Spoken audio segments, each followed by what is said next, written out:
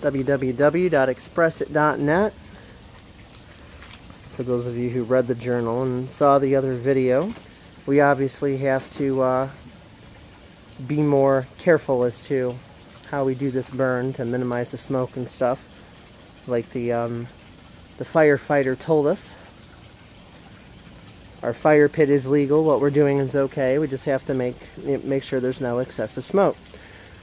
Right now we're fine. We're at like barbecue levels. But the way to do that, of course, is that the hotter it is and the more flame there is, the less smoke there is. So we got to kind of go Boy Scout with it. So as you can see, it's nothing excessive, nothing more or less that comes out of a good barbecue. As I take a shot up into the sky, you can see that it's not black, it's not filling the sky. You can't even see it once it gets past the garage, really. So we are within legality. And the way the firefighters, when they approached me last night, when they're like, "Are you all right? Is everybody okay?" That proves to me that her next door, she made a fraudulent emergency call, acting as if there was some sort of big emergency. Disingenuous concern, as Marshall Masters might put it.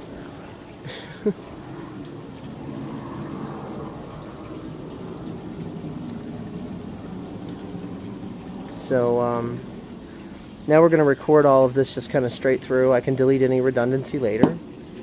And, then we'll have everything video evidenced. And on a catch-22, you see there's no way to prove that she knew about the fire pit in advance, but now that it's all on legal record with the fire department and the police department, they now know that she knows, we have a legal fire pit.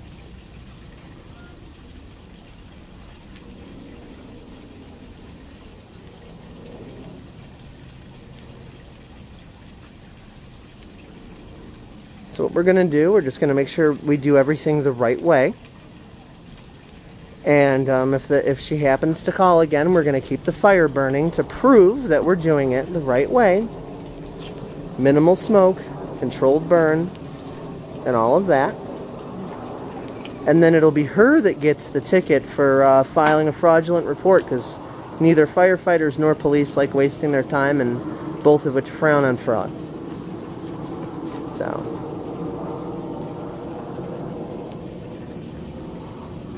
as you can see, there's no more or less coming off of it right now than comes off of a really good going barbecue, when you're out in your backyard cooking, your burgers and your steaks and, whatever else there is that you might want to cook. And as there becomes more and more flame and the hotter this thing gets, the smoke is going to get less and less and less instead of more and more and more. You see, we really just didn't think that she'd stoop to that level of stupidity, and in all honesty, which is partly our fault. Hey, man, what's up, Armando? Hey, how you doing? Hey, be careful when you smoke your cigarette. Someone might call the fire department. Yeah, be very careful, Armando. You don't want the police over telling you to put out your cigarette.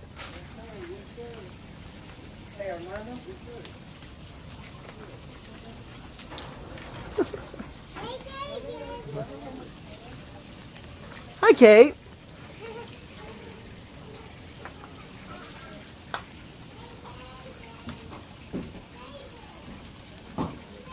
Chill, Kate. I'm right here.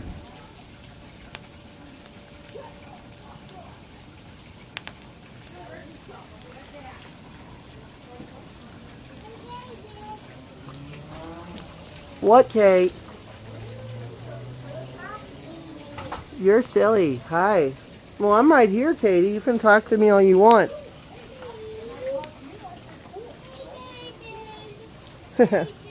They're going out back to talk to Armando. Armando's cool. Armando's cool. Hey, what? No, we're recording right now. We're not watching, we're recording. You can see later. And no amount of crying is going to change that. So sorry. I hear you, Katie. You know I do. That's not a conversation, Kate.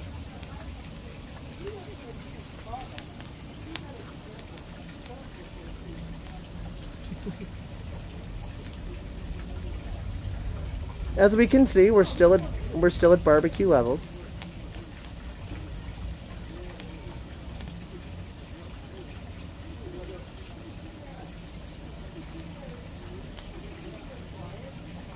I don't know how well you can hear the conversation going on in the alley here. I could hear it pretty reasonably, but I don't know how well this mic is picking up. It's pretty funny. It's definitely pretty funny. See, Armando, he lives in the basement. I don't mentioning his name because, you know, there's nothing bad we have to say about him. Armando's cool. I mean, you know, he's like, hey neighbor, what's up? And he gives us beer and cigarettes, and you know, Armando's awesome. We like Armando. Armando's the shit. He's cool.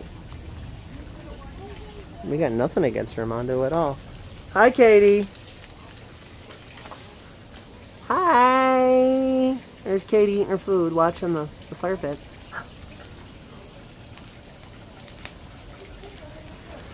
Yeah, so, you know, now this way. This way, if she calls the fire department again, we're just going to leave the fire going instead of putting it out. So that they can see that Twitball next door is in the wrong, and she'll get a citation for fraudulent report. That's all. It's cool. You can't let people intimidate you and ruin your fun. You know. If they try, just laugh. Then that ruins their fun. That's how it works. But you know, as I've said before, you know, this is some great fun. You know, the sun's in the process of setting. Don't know how well you can see it. They're starting to get a little orange glowy on the horizon there. Sun is in the process of setting. The pond lights have turned on, so we know we're in that sun setting zone because it's on the timer.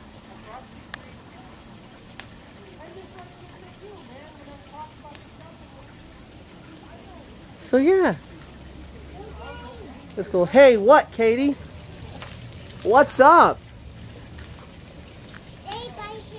No, I gotta watch the fire.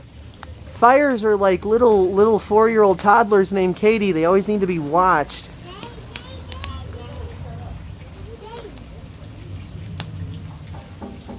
I'm right here, Kate. You can talk to me.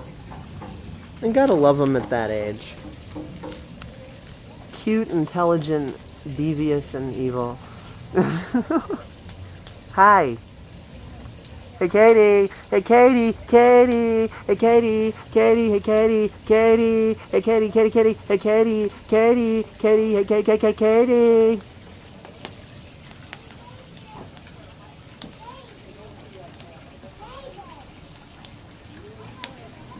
Well, this thing's on a good solid burn so far.